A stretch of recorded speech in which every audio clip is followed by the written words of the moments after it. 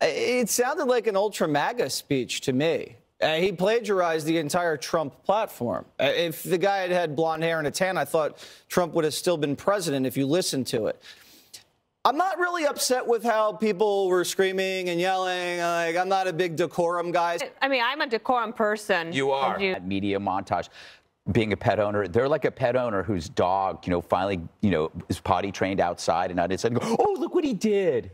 Oh, he's such a good little boy." Yeah.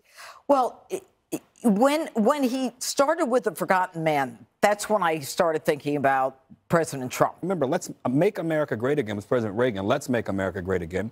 And the Forgotten Man is FDR. One Republican senator apparently said it, and now they're going to broad brush everyone.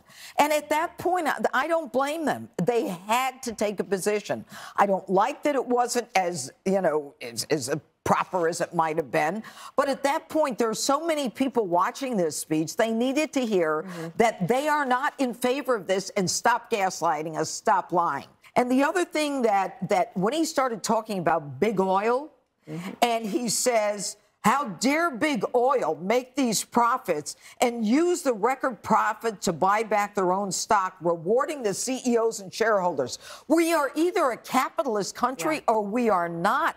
And for him to say they shouldn't be doing that is outrageous. And he forgets that he came into office saying, I'm going to shut down the fossil fuel industry. I'm canceling the pipeline. I'm not going to sign new drilling leases. And then he says, how dare you?